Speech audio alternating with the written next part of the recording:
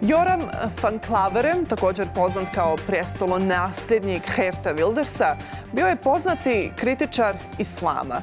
Kao bivši član nizozemskog parlamenta i predstavnik stranke Slobode podnio je brojne zakone vezane za islam, poput onih koji pozivaju na zatvaranje džamija, uklanjanje Kur'ana iz parlamenta, zabranu islama iz Nizozemske. Da bi ojačao ove misli mišljenja, on kao kršćanin počeo je pisati knjigu koja kritikuje islam, anti-islam knjigu.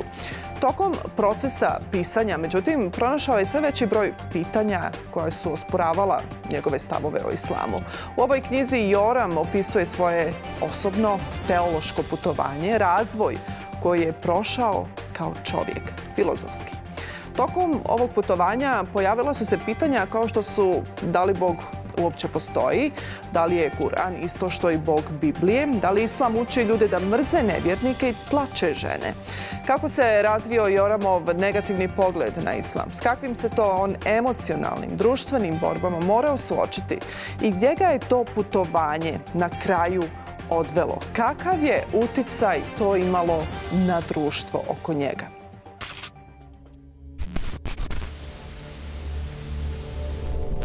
Daarnaast blijkt uit onderzoek dat antisemitisme en homofoob geweld velig tieren onder Marokkanen. De legitimatie voor deze ellende, de islam.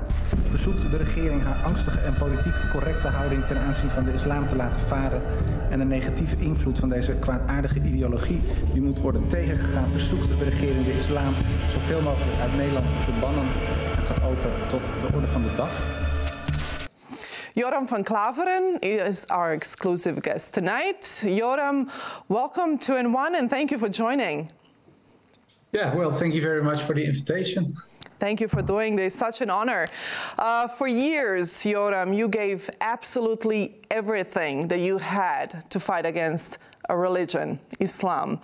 You tried to make legislation to shut down all Islamic schools in the Netherlands.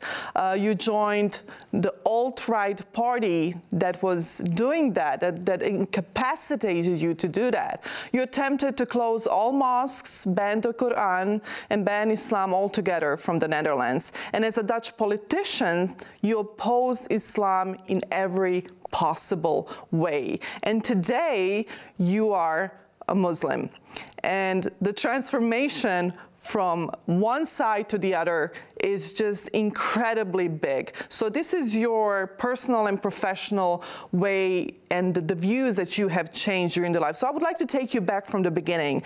First of all, who is Joram van Klaveren? Joram van Klaveren, I was born in 1979 in Amsterdam in a pretty regular family, father, mother. I had an older brother, sister, a younger brother. We had a cat. And the only thing that was not so regular was the fact that we were brought up in a pretty Protestant environment, while, as everybody knows, Amsterdam is very liberal. So there was the thing that was a little odd compared to the rest of Amsterdam, but I just did the things normal kids do: play football, have fun with your friends, etc. We were pretty religious, especially when I was younger. We went to church every Sunday. They read from the Bible before and after dinner. We prayed. We all got biblical names. We were all baptized. So we were really a pretty Christian family. And I was kind of a nerdy guy, so I loved to read a lot. And I read a lot from the founders of the Protestant church, like Martin Luther, Zwingli, Calvin. And those persons were pretty strong when it came to Islam, especially when you consider the fact that it was, let's say, the 17th century, and there were a lot of clashes between the Ottoman Empire, Turkey from nowadays, and Europe. So they were very anti-Ottoman, but back then they didn't just wrote about the country and power and politics, but also about religion, because Europe back then, especially Northwestern Europe also, was still very Christian, very religious. So they aimed at the religion. And because of the fact that I was brought up in this Protestant environment and I read a lot of books from those people, it it shaped my opinion when it came to Islam at a very young age. And of course, when I asked the ministers, how should I look at Muslims or Islam, they said, well, Muslims, of course, are very normal people. You can hang out with them, it can be your friends, etc. But when you look at their ideology, their religion, it's from the Antichrist. So it's a very negative and bad religion. So that shapes your opinion, of course. And in 2001, September 11th, so it was a kind of remarkable day. It was the first day for me going to college. So my university studies started at September 11, 2001. That is incredible. Yeah, and I like I said, I already had this biased view when it came to Islam. Then all those prejudices and all this fueled even more, right? This fueled your views even more. Yeah, it confirmed everything that I already thought. And then in 2004, there was this guy, famous filmmaker from the Netherlands. His name was Theo van Gogh. Theo van Gogh, he was murdered. Yeah. Perhaps you know it. You know the story, of course. And he was murdered in the streets. He was shot down. They tried to slit his throat. He was killed. And the guy who did it said he did it because of the fact that he was a Muslim. He said, well, he said something negative about the religion, and I have to kill him. So I thought to myself, I already saw these people acting crazy when it came to September 11, and now see these people killing people in my own streets. So I thought, well, jihad came to Europe, so I have to do something to defend the country, to defend my people, to defend Europe against this evil ideology of Islam. And then I joined Geert Wilders' party. PVV, the Party for Freedom, Geert Wilders. Geert Wilders is one of the biggest, one of Europe's most outspoken Islamophobes, actually. And joining his party probably gave you the platform to do all that. But like you said, you know, your opinions were shaped by the certain and current affairs that were going on in the world. And we know after September 11 how Islamophobia grew, not just in America, but also in Europe, and especially in the Netherlands as well. I myself lived in the Netherlands. I was there when 9/11 happened, and I remember all the events that took the course, especially during Geert Wilders being in the parliament. You joined there, and I have to say this, and maybe I'll probably edit it out at some point, but the policies of Geert Wilders and PVV, the Party for Freedom, and you know, some of your statements made me leave the country. It made so much division in the country. This is probably maybe comes shocking to you, but here I am sitting right across you, talking to you and saying, you're one of the reasons why I left the Netherlands. I felt that there was so much division, so much toxicity at that time. And when I heard that you converted, and it has really nothing to do with the religion, but just the way you spoke calmly, you spoke with more understanding towards other communities, towards other people, it really changed my view of you.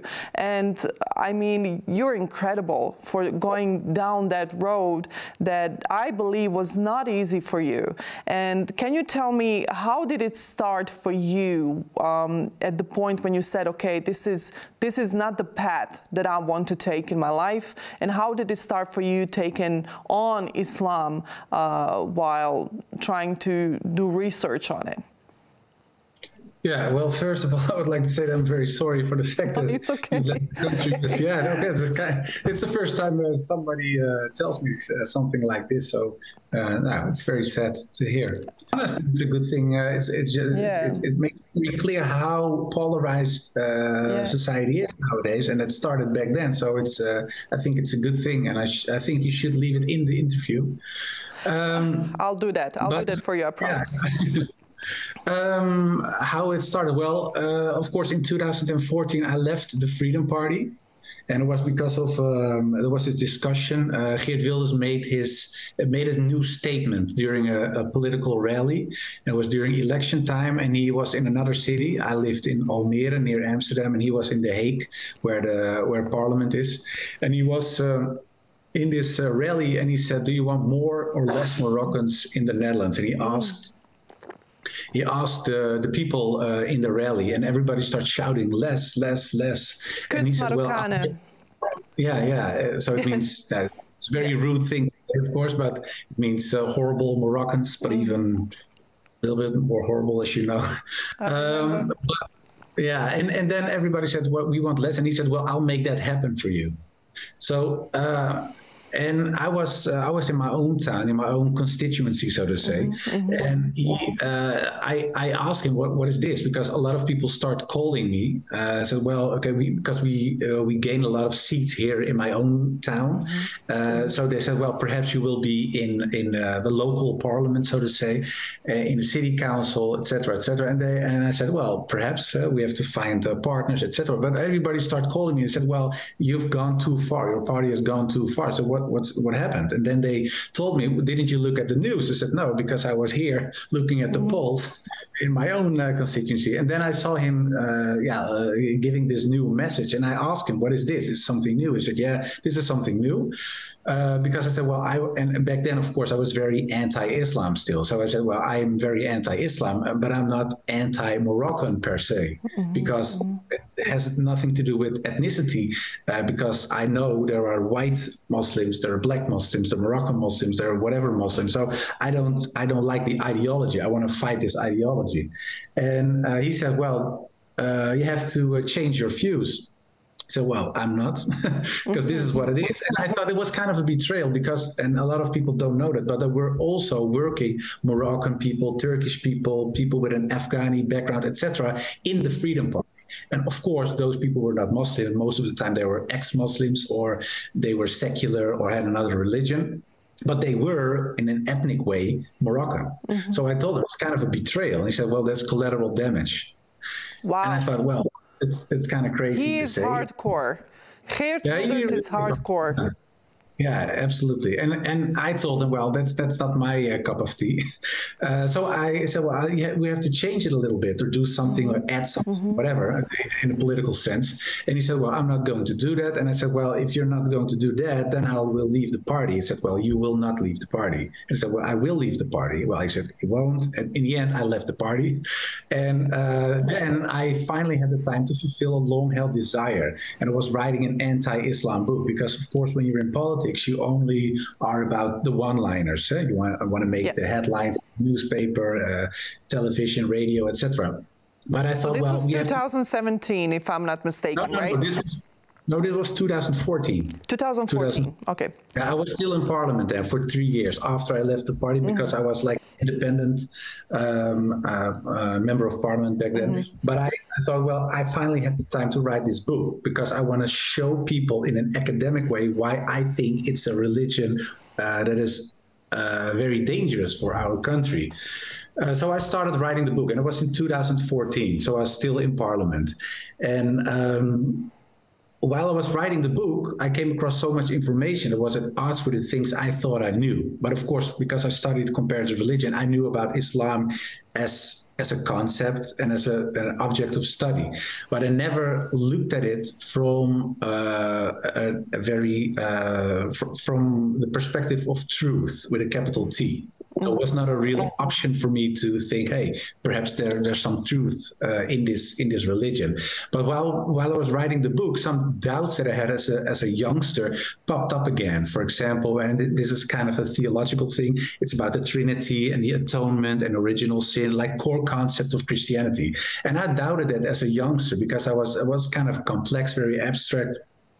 And nobody ever gave me very satisfying answers, not when it came to priests. I even went to the Catholic Church to ask some explanation. I thought, well, they're the oldest church here in the West, perhaps they know something. You really struggled with questions you had. You really struggled with it. Yeah. Unbelievable.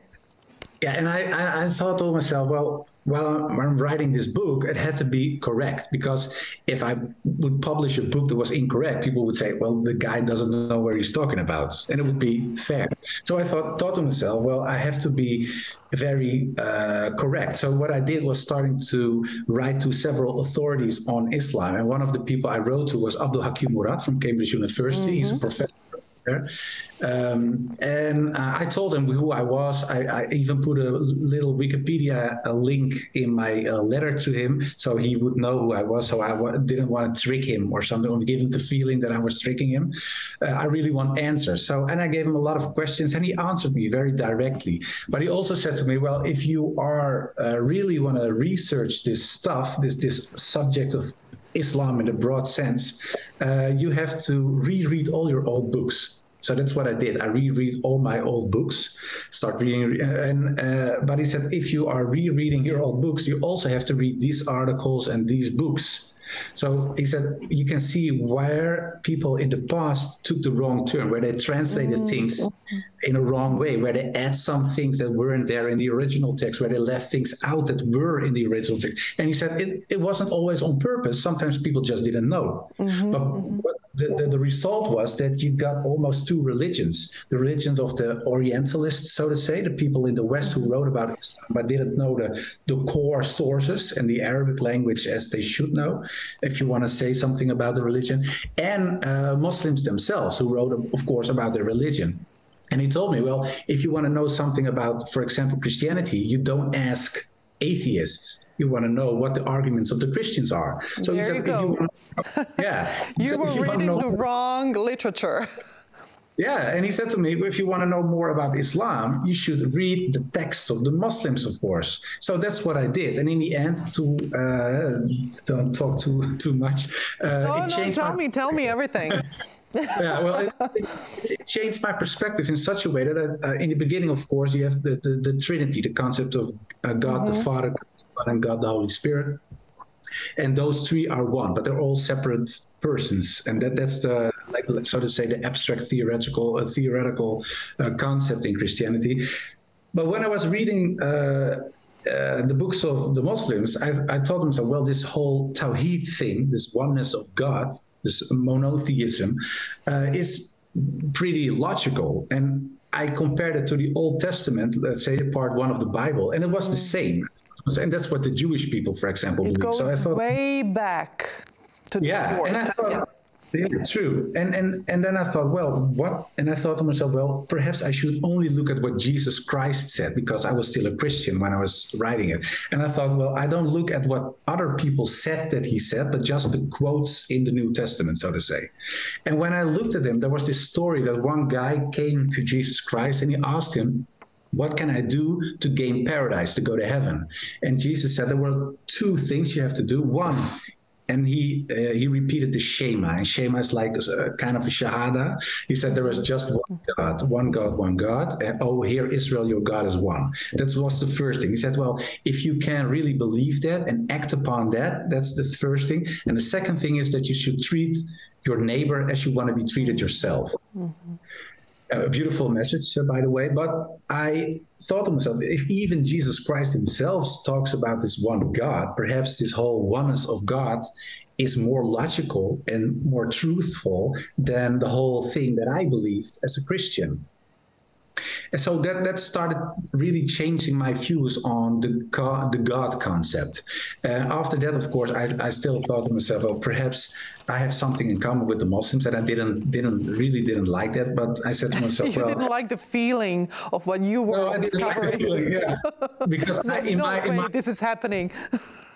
Yeah, true. And because I thought to myself, well, they are like the enemy, so you don't want to have something in common with your enemy. Wow. And I thought, then I thought, well, fortunately, they have their prophet, Muhammad, peace and blessings be upon him. And I thought to myself, well, that's the big distinction between us. So, but of course, I had to read about his life as well, because if I really wanted to explain why he was such an evil man, I have to give some arguments, of course, in the book. But when I was reading about him, I thought to myself, well, it was for the first time that I saw him as a teacher, and I saw him as a father, and I saw him as a friend, and I saw him as a statesman, and not as the warlord that's the picture. Antichrist person. Yeah. And the anti-everything almost, when you look at the Western sources. And then I came across the story of Hind. And perhaps people know the story better than me. Absolutely. Yeah, and Hind was the wife of Abu Sufyan, and Abu Sufyan was the enemy of Islam, the enemy of the Prophet.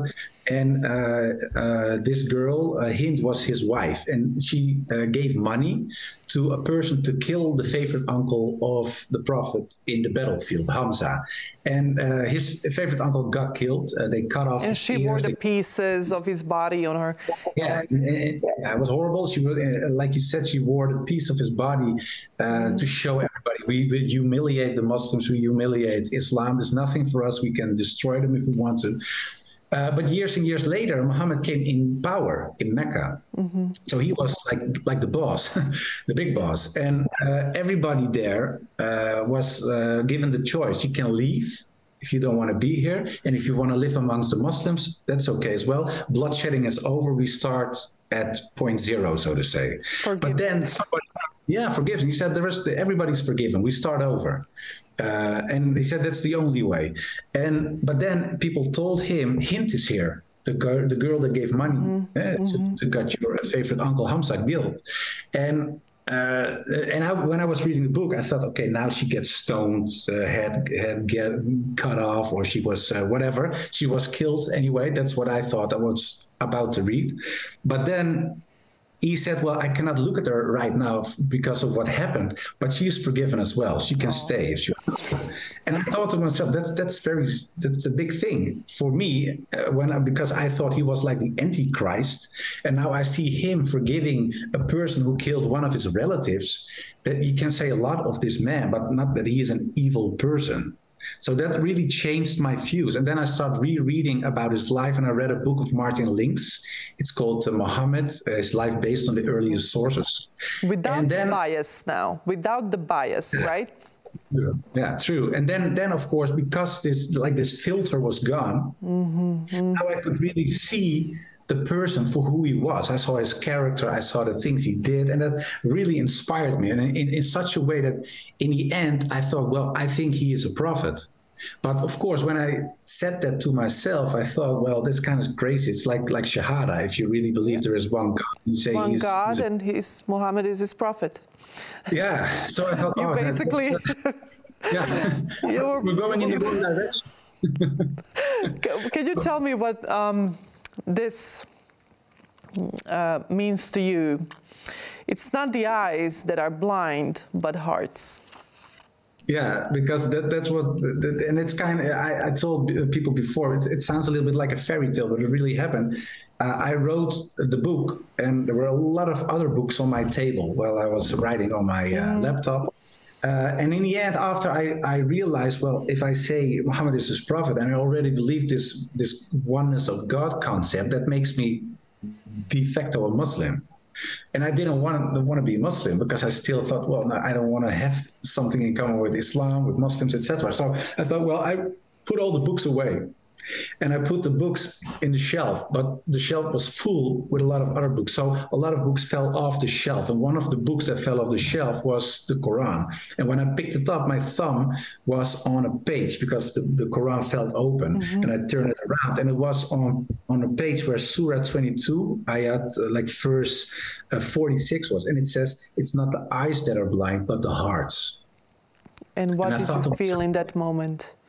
Yeah, it was almost like the Quran spoke to me, because that really was my problem, because I wrote down what I wrote down, and I researched it myself. Nobody forced me to write this book. Nobody forced me to read certain books. I wanted to research it myself with the aim of, let's say, show people that Islam was a wrong religion. But something else happened, of course, because now I'm a Muslim.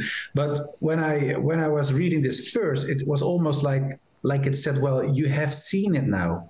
You know what the truth is. You have the facts, but you still don't want to believe. So it's not your eyes that are blind. It's really... it's your heart. It's like blocked, because you don't want it. You don't want to see the truth. You can see it, but you don't want it. And then I thought to myself, yeah, perhaps if this is the truth. So I made like a little dua. It's like a personal prayer. But of course, I wasn't a Muslim yet. So I just said, Lord, I don't care if it's the Lord of the Christians or the Muslims or the universe or whatever. If there is an absolute truth, just guide me, show me what the truth is, and then I'll follow that path. And I went to bed, and of course, there were no golden raindrops or rainbows or whatever. It's just I went to bed. But when I woke up, I felt very secure. I felt very strong. And I told my wife, I think I will be a Muslim. After everything that has happened, those words that came out of your mouth, I can't imagine. What were the reactions of your family, of your wife? I learned that your wife was very accepting, but that you had a lot of death threats too, and that a lot of people denounced you, your friends denounced you, your colleagues did that too. How was that path for you when you finally came out and said, this is obviously the right way for me? Yeah, it was a kind of hectic, dynamic period in my life. Well, my wife was very, like you said, she was very accepted, and she was very sweet. She said, well, we have to do the dishes. And I thought, what do you mean we have to do the dishes? We have to put the dishes in the machine. There's still a lot of dishes in the kitchen. And I told her, well, I said, I think I will be a Muslim. And your reaction is, let's put the dishes in the machine. And she said, yeah. So I told her, did you hear what I said? And she said, yeah, did you hear what I said? I said, yeah, I hear what you said, but I don't get it. And she said, well, what I mean is that if you really believe that Islam is true, and that's in your heart and that's in your mind, and you will stay the same man for me and the children as you were before, then there's no problem. Life goes on. And then we have to put the dishes in the machine. So she was very sweet. That's what we did. Yeah, of course, we talked a lot about it later on, but that was her first reaction. So she was very, very sweet, and she supported me all the way. So she was very, for me, she was the perfect wife. But of course, a lot of other people weren't that accepting and so happy about the fact that I changed. What did Geerta van Wildersa say when he heard that you converted? Yeah, he was in a live show, and it was like a coincidence. He was in a live show when it became like a breaking news. Yeah, of course. And he was in this live show from the state television, and they asked, what happened to your friend? What happened to Joram? He became a Muslim. And he said, yeah, I can't believe it. It's like, and I had to laugh about it. It was kind of strange. He said, yeah, it's like a vegetarian going to work in a slaughterhouse now. That sounds like Geert. Ja, het was really PVV. Meneer Wilders, wat vindt u van de heer Van Klaveren? Ja, wat een verhaal, hè. Ja, het is alsof een vegetariër in een slachthuis gaat werken, zo ongeveer. Ja, ik heb er eigenlijk geen woorden voor. Kind of strange. Yeah, but of course there were a lot of other people that said the most horrible things. Will shoot you and see you in the street. Will kill you. Will rape your wife. Wow. Children. We know where they're in school, etc. So the most horrible psycho things were said. But in the end, I thought, well, what can I do? If there really is someone who wants to kill me, they will. I cannot help it, so that's it. So I just, kept on smiling and did the things I did. And what else can you do? And unfortunately, nothing Such a happened. Dutch thing to say. What else can you do? But it is. So but the hardest part of it was telling my grandfather, because my mother started crying when I told her, and she said, "Well, it's not the fact that you." Muslim, I don't care if you're a Muslim or a Hindu or whatever, but you're not a Christian anymore. And she, of course, raised me in the Christian way, so it's like she raised me in the wrong way or whatever. And of course, she said, well, if you really believe in Christian or a Muslim, you believe that you go to heaven if you have the religion that your Lord has given you. And she said, well, you won't be in paradise then. So that's and I think a lot of Christian people told me that, and some Muslims in the beginning asked me, "Didn't you get angry then?" I said, "No, I think it's kind of sweet, because it's like soul care, because they were worried. Of course, I don't believe what they say, but they were worried for me, for my soul. So it's very sweet thing to say. But after my mother, after a year or 1.5 years, she told me, well, I still don't like the fact that you're a Muslim, but I have to say that you're sweeter as a son, as a Muslim, than as a Christian. So it was like... She sees the change in you. Yeah. So it was very sweet. Because you are Christian, and there's no prejudice against Christians, Muslims, Hindu, whatever. You know, there's absolutely no prejudice. We're just talking about your path. You were born as Christian, but you chose Islam. You know, you had the opportunity to choose what the right way for you is. And, you know, when you choose something for yourself and you feel good in it, you become the Joram that you are today. Like I said, I remember you when you were angry, you said the Quran is a poison and Islam is a lie. And I remember how angry you were all the time.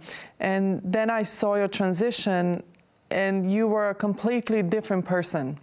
You spoke with reason, you spoke with compassion, with empathy. You completely changed. Even your face changed in a manner. Absolutely. Can you believe that? That actually really happened. And seeing you today, when you smile, it's a completely different smile than it was back in 2010, when I remember you when you first joined. So, you know, you chose your way, and it's a good way. Sometimes, you know, we choose our way earlier in life, sometimes later in life, but we all have to go through trials and tribulations in order to get our path right. And you've been through a lot when you came out as being Muslim. How did that, let's go to the philosophical questions more and more into Europe. Geerta van Wildersa in PVV, the Party for Freedom, has contributed a lot to Islamophobia in Europe. We can take in consideration France, the Netherlands, here and there in Germany, but that part, Geerta Wildersa, is very known as being one of the main contributors to Islamophobia, anti-migrant rhetoric in Europe. Do you have any regrets when it comes to you adding to those negative sentiments during your time with PVV? Yeah, of course. What is your biggest regret from that time? What do you regret the most? Yeah, well, like I said in the beginning, and like you said, that I said that Islam was a lie. And that was like the core concept of what I thought. Islam is a lie, and everything else comes from this lie, all negative things. And of course, that's not true. So first of all, when I came out, it's like a very bad thing for your ego, of course, because it's kind of embarrassing to say, well, I fought Islam for 12 years and now I become a Muslim. But yeah, but because I really felt, and I still feel this way, of course, that this is the right path for me. And this really is what I believe. This is the core concept of my life. And like you said in the beginning, when I became Christian because my parents raised me in that way. And I'm very grateful for the upbringing and all the things they did for me. But I didn't choose my religion. This is the first time and the only time. I think it's the hardest and most thought about decision that I ever made. And that was me becoming a Muslim. And it gave me a lot. It gave me peace of mind. It gave me peace in my heart. And like when I was a Christian, I had like this. It's a constant struggle between heart and mind, because I wanted to believe something that I couldn't grasp. I really could not believe, for example, the Trinity, but I wanted to believe it. So there was this constant struggle. But after I became Muslim, it was like a puzzle. It fitted. And I thought, well, yeah, now I'm whole in a sense. You found the answers it was like as a Muslim that you had as a Christian. Yeah, it was like I had Christian questions and they were answered in an Islamic way. That is incredible sentence. I'm drawing this. Unbelievable. I mean, your path is unbelievable. I have to ask you this, Joram. The Netherlands has taken 10% responsibility for genocide in Srebrenica, genocide against Muslims in my country, in Bosnia and Herzegovina. I remember when living in the Netherlands and Geerta Wildersa was there, and I wrote a couple of letters trying to explain, hey, you know, you're dividing our community, you know, that escaped the war and came to the Netherlands, and, you know, it's not correct what you're saying. At least let me correct you, if nothing. And what do you know about the genocide in Srebrenica? Has your opinion changed during your journey from being Christian to Muslim? And has it had any effect on your understanding on what had happened on European soil 27 years ago? Yeah. Well, of course, it was a horrible genocide that took place over there long ago, and yeah, it's of course very it's something to be ashamed of as a country that you let that happen, because that's what happened. Of course, the Dutch battalion of the United Nations should protect the people over there, and they didn't. They just gave them to the enemy, and they were all killed in the most horrible and cowardless way. So it was horrible, of course. But when I was in the Freedom Party was much more about the national identity, national pride, etc. Well, you know it. Mm-hmm. So everything that was like contrary to the national narrative and the national pride, there was something they said, well, that's not true, or it's fake news, or whatever, or they just don't give us all the facts, or whatever. But I wasn't a spokesperson on foreign policy. So I really, in the media, I never said something about it. Mm-hmm. But of course, when you saw all these little children without a father and a mother, sometimes even the children were killed. Yeah, of course, it was horrible. And after I became Muslim, of course, you dive into it even more than back then. And now, I think, and that has not so much to do with the fact that I became Muslim, because I know a lot of Christians and other people who also felt the same. That a lot of facts, they weren't presented here in the Netherlands for a long time. Mm-hmm. It took years and years and years before people. Yeah, they opened up files, and our military was very like hiding everything. Yes, I remember that. Yeah. I remember being utterly afraid and ashamed, in a way, to say that I'm Bosnian, because the general opinion of the Bosnians were, oh, they're all Muslims, and you know, they were slaughtered, and this is because of jihad, and it was completely distorted idea of European Muslims that are Bosniaks in this country that had to flee, that were killed in genocide. It was completely distorted picture, and that is one of the results of PVV, of the Party for Freedom acting. I remember Rita Verdonk was in power then as well. I remember deporting so many people. I mean, it went to that extent. I remember that. However, that has changed a lot in the Netherlands, and there are groups, there are organizations, NGOs that are speaking for the victims of genocide, and the Hague Tribunal is actually the Hague, the UN Tribunal. And all around the world and Europe, there are organizations that are not particularly Muslim that stand for the truth for those who died, who were killed in genocide in Srebrenica, and those who suffered during the war. And how do you, now after your transition, after your personal journey and your change, how do you look upon the current affairs in the world? Let's say Iran, the women fighting for freedom, or when we see the migrant routes and situation on the ground, when we see migrants from Middle East not being respected as migrants, for example, from Ukraine, you know, being pushed back not to come into Europe. And then we see in the UK, there's an incredible sentiment, anti-migrant sentiment as well. How do you comment on that? And that is, the anti-migrant sentiment is pretty much based on racism and on Islamophobia. How would you classify that today as the Joram that you are today? Yeah, well, when you look at the whole fact that a lot of people are afraid of Islam, it really has to do with European culture in general.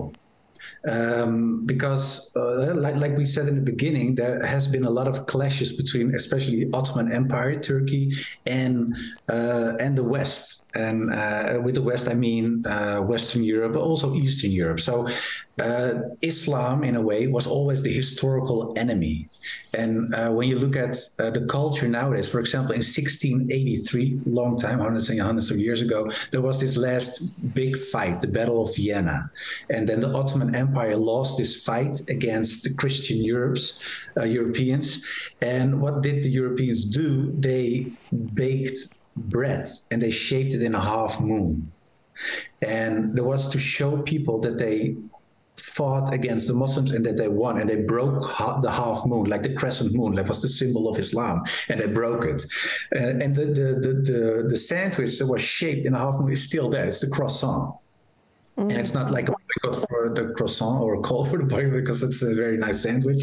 But the fact that it's still there is because a lot of people, and most of people don't know this story, of course, but it shows how this symbolism against Islam is also unconscious in European culture. Because Abdul Hakim Murad wrote a book, it's called Traveling Home. It's his latest book. And in this book, he explains the first time that Europeans called themselves Europeans. And it had to do with a fight in the year 732, so very, very long time ago. And the oldest text that we found, the written text where Europeans call themselves Europeans, is about this battle. This battle was against the Muslims in Spain and in the middle of France. And the people who wrote the text said, we are everything that they are not. So the Europeans said, well, we are very different from each other, but at least we are not them. And them meant the Muslims. It's even written literally. So the first time Europeans start identifying themselves is as non-Muslims. So it's really at the core. It's really at the core. Goes and then, way of course, back. It's hundreds and hundreds of years ago, and more than 1,000 years ago even. So it's really in the heart of Europe to say Islam is not part of who we are. And that's a very strong sentiment. Even people who really don't know about Islam and don't care, it's just in the culture. All these little, for example, we have like symbols for your own community, like a state symbol. For example, when you look at symbols of the Netherlands, you always see a lion. Yeah. And when you look at Amsterdam, you see 3 crosses, right? Yes. Three white crosses. And so, but there are a lot of cities here that have symbolism that goes against Islam. And even the people don't know. Yeah, for example, you have a duck. I never thought about it that way. I never thought about it. I lived in Rotterdam for a very long time, and it's the 3 crosses. I never thought about it that way. I never thought about the lion, the Dutch emblem that we see on the embassies. I never thought about it that way. You see, you really got me thinking now. So it's way deeper than we think. It's way deeper than we think. Yeah, and those are so to say general symbols, but there are really symbols that go against Islam. For example, there is a lot of cities that have a duck, the bird, without a beak and without feet. And there was a symbol that was given to families who fought during the Crusades against the Muslims. And those symbols were given to those families. They were very powerful families. And some of them, those families, even became the owners, so to say, of the cities. One example is Kuik. Kuik is a very small city in the south of the Netherlands, near Limburg.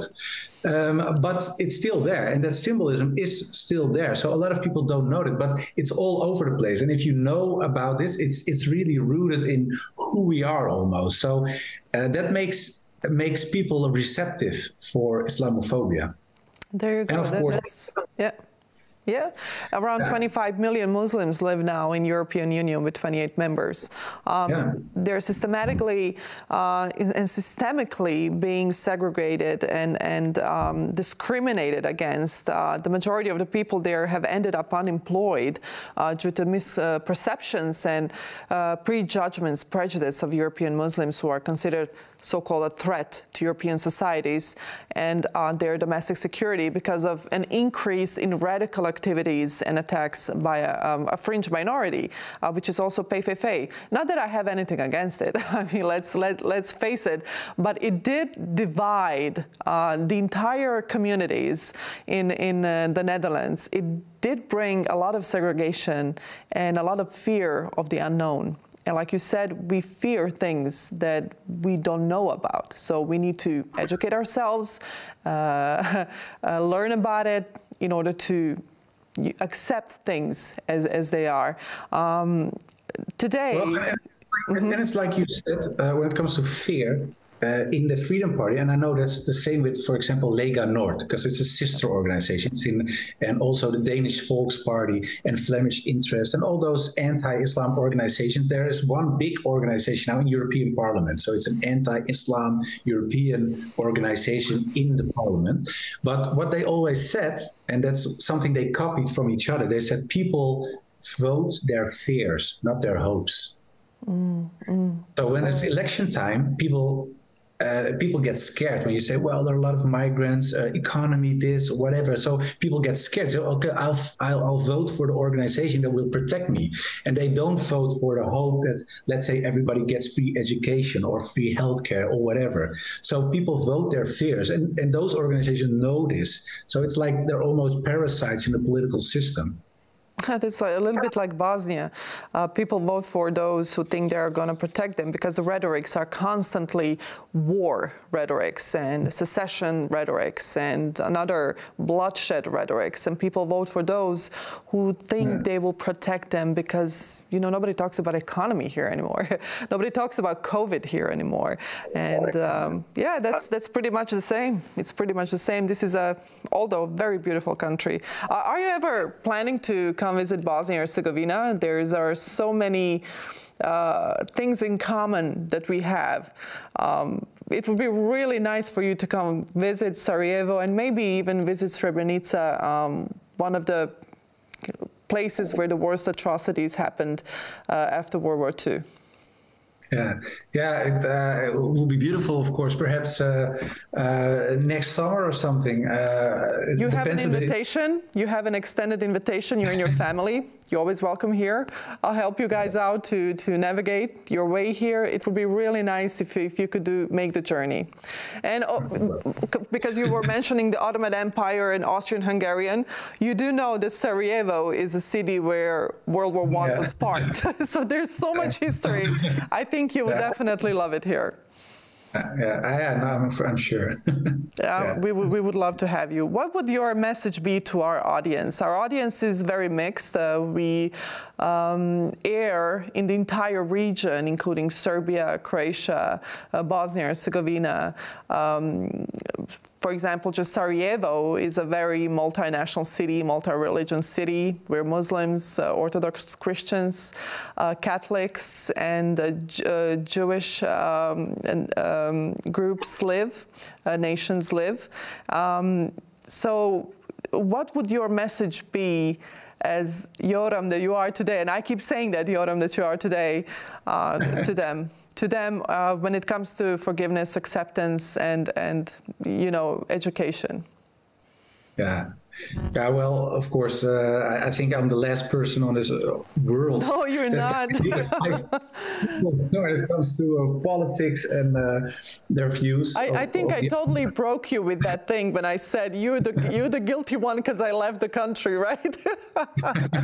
No, you're not the last person. No, seriously, I appreciate you so much, and it's such an honor. So your opinion and your message would really, really be really appreciated. Yeah, well, I think when I look at my own personal journey, I think it's very important to try to look at what the other person says about himself before you start believing what you think about the other. So if you really don't know the other person for real, so try to understand what the arguments of the other are in a very open way, and try to respect the other for who he or she is. I think that will give you so much space, in a sense, to find each other. And that's really what happened to me, because I always had this idea of the Muslims, of Islam, and it really changed my views when I really dove into the narrative of the Muslims themselves. And of course, I don't say that everybody should become Muslim. It's a personal thing. I would say to everybody, do, because it makes you more happy. But if people are Christian or Catholic, Christian, or Orthodox, it doesn't matter, of course. But everybody should try to see what the other sees. Because I think that gives you so much space to really talk to each other instead of fighting and fearing each other. I think it's very important to know the other person. And I wish that for everybody, of course. And open the dialogue that we have opened now, and which I'm really grateful for. Joram, thank you so much for taking this time to tell us about your journey and to tell us about how everything went down, because we wrote a lot about you in the past couple of years, and it's such an honor to have you on our show. Well, thank you very much again, and for the kind words. And the honor was all mine. It was great to be on your show, and perhaps we'll see each other in the future. We'll see each other, and then we'll speak in Dutch. Thank you. Thank you, Joram. Goedenavond. Goedenavond. Bio je to Joram van Klaveren, bio naš gost, specijalni gost N1 televizije. Vi svakako ove informacije možete pronaći na našem sajtu n1info.com, kao i na našim društvenim mrežama. Ostanite svakako uz program N1 televizije.